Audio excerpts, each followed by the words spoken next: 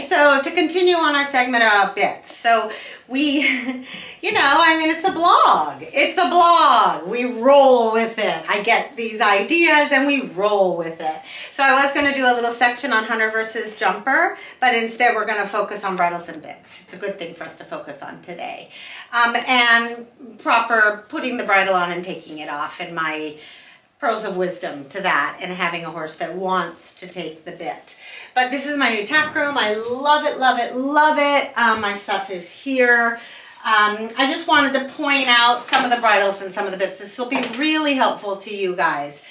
If you can pan down on the bits, you're going to see everything I have is a snaffle. Everything I have is, so just the bit part if you want. Everything I have is a very simple snaffle, a very comfortable snaffle, bits that feel really, really comfortable in the horse's mouth, okay? And so I know, I want to talk a little about this, guys. I know in the hunter tack rooms and the jumper tack rooms, you're going to have much harder bits. And some of them are twists, and some of them, you know, are Pelhams or Kimberwicks or bridles that give you a lot more power and strength. And I know for the jumping horses, sometimes that's necessary because your seat's out of the saddle. And so if you need, so you might need more strength for your bit because your seat's out of the saddle, so you can't really slow the horse down with your seat so much. Are we still okay? Okay, good. I know a lot of the Western people use harsher bits. I know a lot of them will use twists. They'll use double wires. They'll use all sorts of stronger, trying to pick and choose my adjectives so I'm politically correct. They use stronger bits. I get that. I get that. So in the hunter jumper world, I get that. In the Western world, I get that. I would really, really, really, really, really like it if the Western trainers only used bits like this. That would make me so happy if we could eliminate any of the twists and any of the tougher bits. That would make me really happy. Also the shanked bits, I don't have any. As you can see, I don't have any shanked bits. Now, if you're a dressage person, by the time you get to the FEI levels to Pre-St. George, you have to be in a double bridle. I get that. And when we take a break, I'll go get my double bridle. And so, why don't we take a break now and I'll go get my double bridle. Okay, so let's talk about dressage bits, all right? So dressage bits, as best as you can, try to stay with the German training snaffles. This is a German training snaffle with a loose ring, meaning the ring slips, all right? This is standard dressage equipment. They're wonderful. When they created this, we called it a walnut in the middle. It's really fantastic because you can see how it sits on the horse's palate. It sits on the horse's palate and tongue really, really nicely. It's very, very comfortable. This is our most standard, wonderful dressage bit. All right, so let's roll back a little. When I'm teaching a horse how to steer, say I'm doing my first 30, 60, 90 days, I put them in either this, where's my jointed one? It's hidden, I'll get it, or this, all right? I'll hold it up. Here's my other one. Fabulous. Okay, so when I'm teaching, so Dressage 101, this is probably the bit you're going to want to end up using until you go to a double bridle, which happens as you're approaching Pre-St. George. Most people never get there. Okay, that's the FEI levels. That's the international levels. German training snaffle. Here's another one. See this one? Here's another standard German training snaffle with a loose ring. Here's another one. Standard German training snaffle with a loose ring. Love it. When I'm training the youngsters, I like to put them in a Happy Mouth. Happy Mouth is a whole line of bits that came out, I don't know, I'm old, 20 years ago. And we love them, and all of us love them so much that Happy Mouth as a company made pretty much every damn bit you can imagine in a happy mouth. They look like this. So we definitely support happy mouths. We love them, and you can get pretty much any bit in a happy mouth. We love them. So when I'm starting a youngster and I really want them to like the bit, the happy mouths taste good, they feel good. I do start the horses in happy mouths, and I love the full cheeks. Here's another. I love the full cheeks when you're teaching a horse how to steer. They're really fantastic because they influence the whole side of the horse's mouth rather than just the mouth. And when you're teaching a horse how to steer, sometimes they don't quite get it, and if you use a bit like this, the ring ends up getting pulled through and into their mouths. Full cheek, it won't happen. When you start off a youngster, my very favorite bit is this one. So what they've done is they incorporated the full cheek with the happy mouth with the link in the middle. It doesn't get better than this. When you're starting a youngster, in my opinion, not only a youngster, when you're starting a horse, in my opinion, this is the best starting bit. They love them, okay? Then if you want, if you need a little more, you can go to this full cheek. So this full cheek, as you can see, doesn't have the link in the middle. This is what I call an old-fashioned full cheek. It just has the single. So you can see the difference with how it hangs in their palate. See how much softer this one is? This link allows it to sit on their tongue, whereas this one pokes against the tongue. See? This gives you a lot more control. All right? A lot more leverage, because when you pull back, it points down on their tongue, whereas this one is the softest and the most lovely. All right? So you can go from this to this if you want. A lot of horses are really happy working in this. This is what I had on the pony Twirl, except for it was like this. Regular full cheek without the happy mouth part. Okay? So Twirl, you saw, here it is. Here's Twirl's hunter bridle. And you see he's just wearing a normal old-fashioned, I call them old-fashioned, full cheek with a single joint in the middle. I love them. They're wonderful. They don't have to be fat. The width, the diameter, the width is perfectly fine. All right?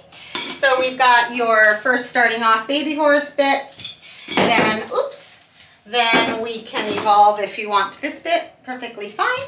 And then if you want, you can evolve to this bit, perfectly fine. And then if you're going to stay in the hunter world, or the jumper world, you can stay with this forever. Or you can go type B of the hunters, which is a D ring. I don't have any because I don't like the look of them. I don't have any Ds. I don't like the look of them. I much prefer a full cheek look. All right?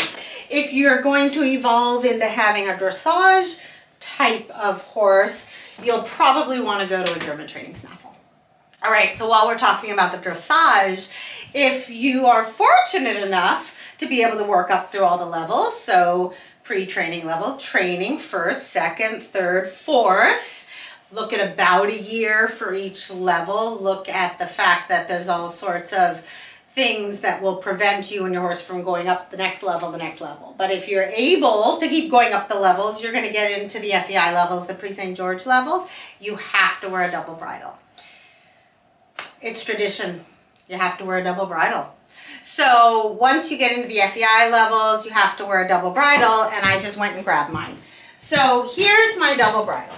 All right. Now, this needs to be over there. Okay, so it's dusty because I don't have any horses that I'm riding a double bridle in. You can ride an FEI horse if you can ride them in a simple snaffle all the way up through and do your piaffe and your passage and your canter pirouettes and your one tempies and the whole dang thing in a snaffle. Rock on, more power to you, all right? But if you're going to compete, you got to be in a double. So this is our standard double, guys. This is a dressage bridle. It's a double bridle. Both bits go in the horse's mouth. Very bizarre, I know, but it's true. All right? So this is called a bradoon.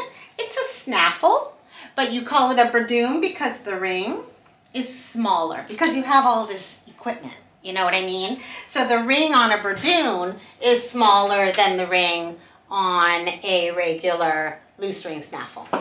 It doesn't have to be a loose ring, but I think this is the most traditional and I like it the most.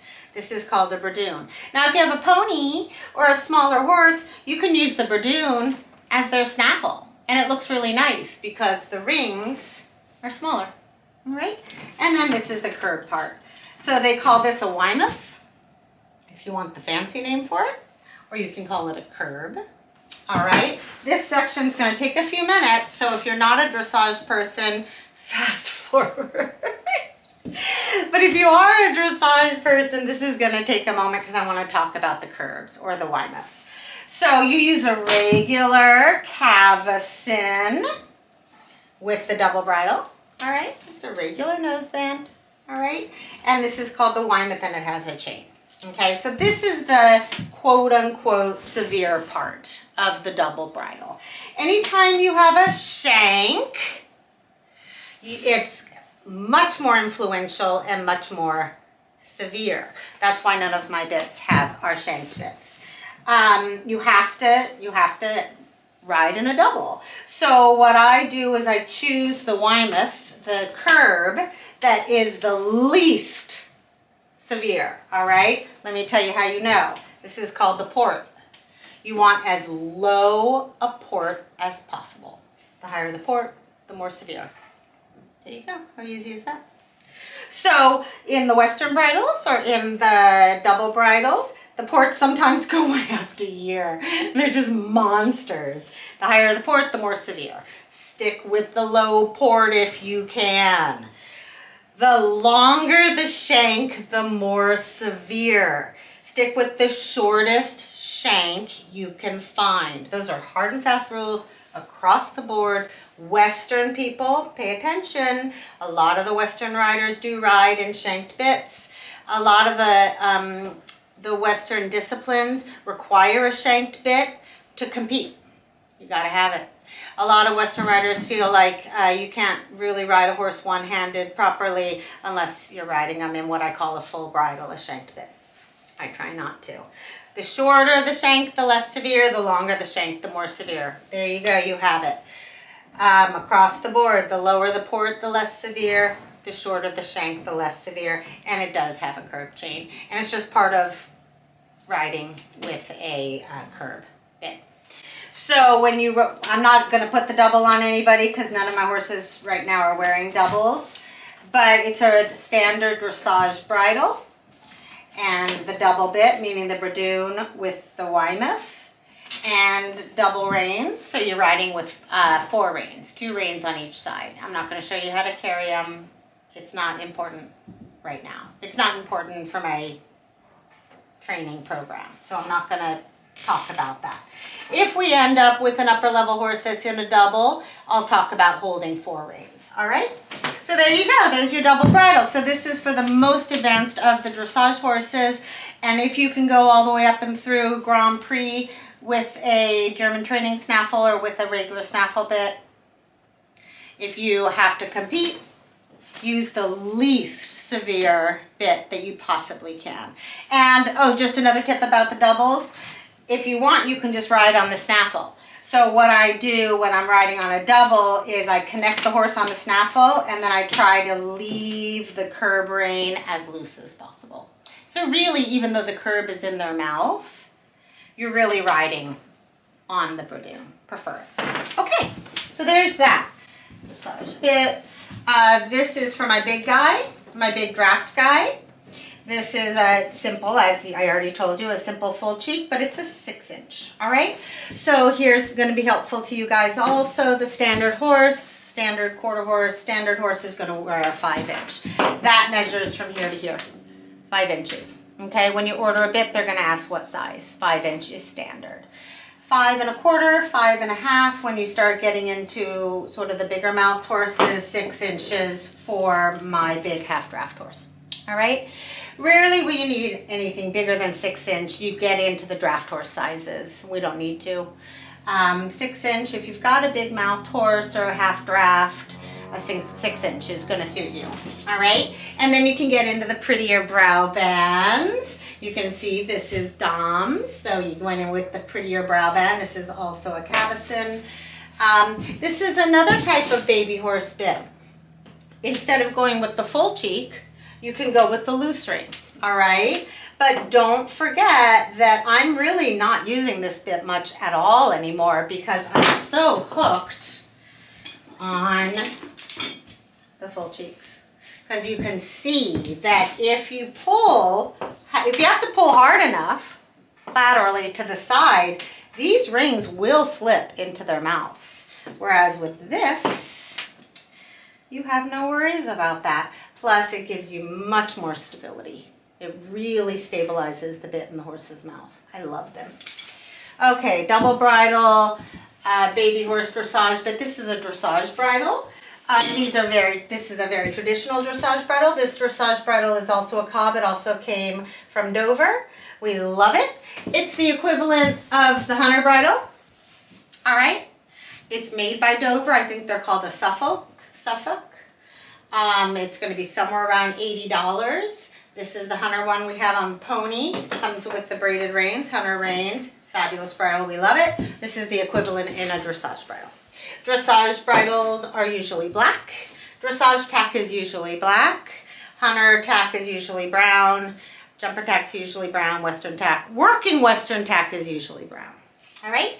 The dressage tack is usually black, padded.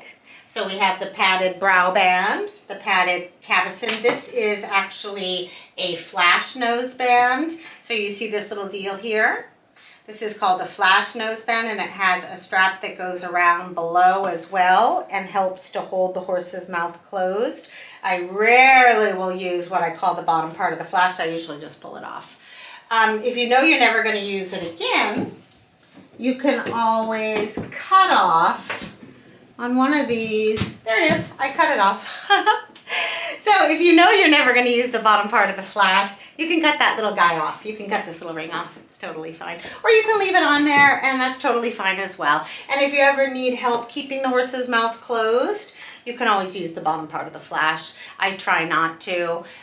We talked about this with Dom in the Dom video that in the olden days, not in the olden days, but a bit ago, there was a fad where everybody was trying to crank the horse's mouths closed. And that's out of favor now, I think, I hope. And so we're really not using the bottom part of the flash as much, but the bottom part of the flash is standard dressage equipment. So if you see a horse going around in a German training snaffle and the bottom part of the flash is on there, it's totally okay. It's very traditionally dressage. If you go to a dressage show, you're going to see that. Absolutely, positively. We already ran through the parts. So crown piece, brow band, cavesson / nose band, cheek pieces, and throat latch. Super easy. Now this is a dressage bridle, so it comes with my favorite dressage reins. All right, these are canvas, and I love them. I love that there's stoppers, so you know if your reins are even, because you know on both reins you're on the second keeper, you're on the second stopper. So I much prefer these to the braided reins. I much prefer the dressage reins. Now you can get these ones are canvas, these are canvas, leather. You can get them in leather, okay? So these are also dressage reins, all right? So you see how these are leather with the little keepers. These are canvas with the little keepers. You can also get ones that are rubber, mostly for cross country, for when you know your horse is going to get wet. They have rubber ones. So I don't use the rubber ones because I'm not riding cross country. But you can see for Dom's bridle, she has the leather ones. It's up to you. Do you prefer to carry the canvas or do you prefer to carry the leather? I like the canvas because it's stickier. You can really lock into it better. English bridle, dressage bridle, advanced dressage horse bridle, FEI dressage horse bridle that you need to show in the double Western. All right, here we go. The Western bridles. You can get a lot of different types of Western bridles. I like this one. All right, this is my go-to for a Western bridle. All right, I have the baby horse full cheek on it. I start a lot of horses in this bridle. You can pick and choose what you want it to look like. I like the Western bridles that have the little doodads on the forehead. I think it looks pretty. I really like it. So, and usually they have a little tip of silver. I love that. I love the conchos. You can go with whatever concho you want. I bought these conchos separately and put them on this bridle. I really recommend you go with buckles. These days, people are going with Chicago screws. Okay, I get it, but sometimes they unscrew and you end up with your bridle falling apart. Also, when you put your bridle together, you have to have a screwdriver. And anytime you adjust it, you have to have a screwdriver. You can't just adjust it. So kind of a pain in the watusi. Then the newest thing that they've come up with are just thin little leather pieces, and you just tie a knot. That makes me really nervous. What if the knot comes out? Or what if I want to take the knot out? Is it then stuck closed because it's leather? I like buckles.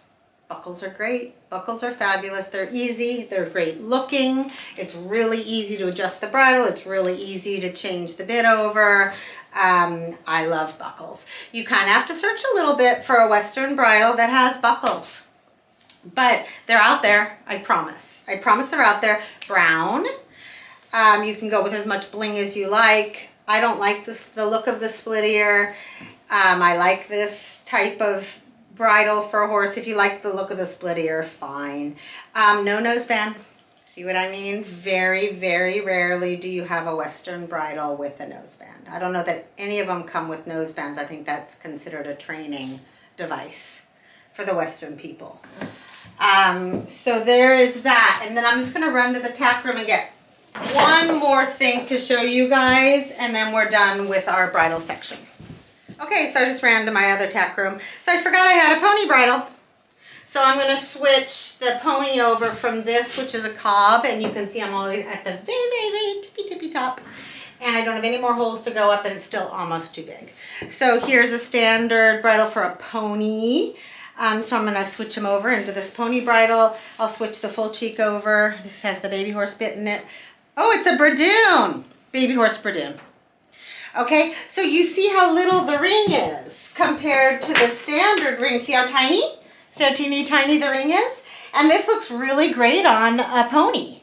You don't kind of get overwhelmed by the ring size. So maybe I'll leave this on the pony. I'm not sure. I didn't really realize that this was my pony bit. So pony bit on a pony bridle, that makes sense. Now let's just run through this bridle quickly. Hunter, you see it's a hunter bridle, right? It's pretty easy to see. It's brown. It's got the braided reins, correct? Not quite as pretty as the Dover bridle. You don't have the stitching. Oh, you do. It's just old. There is stitching on there, guys. You just can't see it because the bridle's so old. And there's stitching here.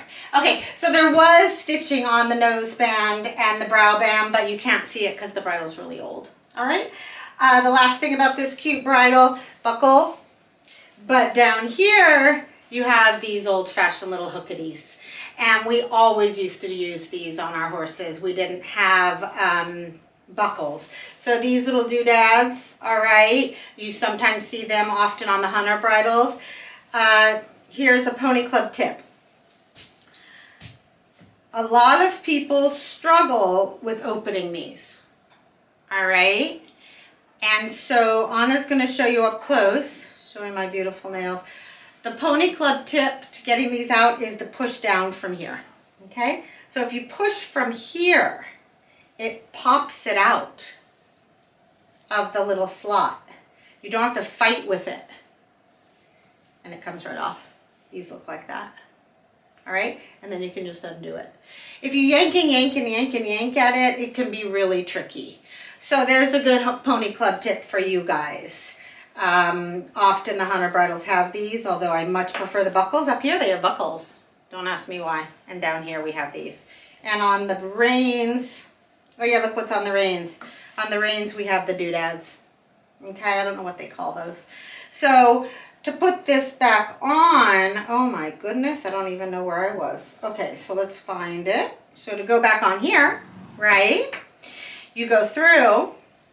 Now here's a really good tip. Put this through the keeper already. Then push it down, find the end, pop it in. A lot of times you'll end up fighting with these. And if you use that pony club, I call it a pony club tip because I learned it in pony club a million years ago. It's really helpful. Push down, it'll pop out. All right. And so with the reins, so you can see these reins didn't initially go with this bridle, right? But same game. If I pull and pull and pull, it can be really frustrating. But even with my obnoxious, ridiculous long nails, you can still see my tip. If I push here, look, pops right out. You're not fighting with it. You know what I mean? Done deal. Then to put it back in, and like I said, these reins do not go with this bridle, see? The leather doesn't match. So you can see that that trick works across the board. And then push it through here, already put it in that. All right, then slip it down, pop it in. It'll help you guys so much, and it's a great tip to not fighting with these little doodads. All right, so there's the hunter bridle, but the main reason, so I'm gonna put this over the pony bridle because I want to remember to put the pony bridle on the pony because it's gonna fit him so much better. See how much smaller it is rather than the cob. All right, so I'm going to switch that over. What I wanted you guys to see was, you don't need that, this one. This is really awesome. So you can buy these from the Western tack stores. You can buy these from the Western tack stores and they're fabulous. Look at, just snap right on. They're so awesome. So I consider this a Western piece of tack. So if you're going to be using the same bridle on a bunch of different horses, or you're trying out bits for the same horse or whatever it is, it's so great. They've got a snap. You just snap the bit on and it's done. And then the throat latch is really marvelous as well. It just attaches with a little snap. So in my opinion, these are worth their weight in gold because they're so easy. Clearly I don't have the reins on it, but they're just so darn easy. I love these. So I just wanted to show you guys this last piece of equipment that just makes life so much easier. And I would consider this a Western bridle.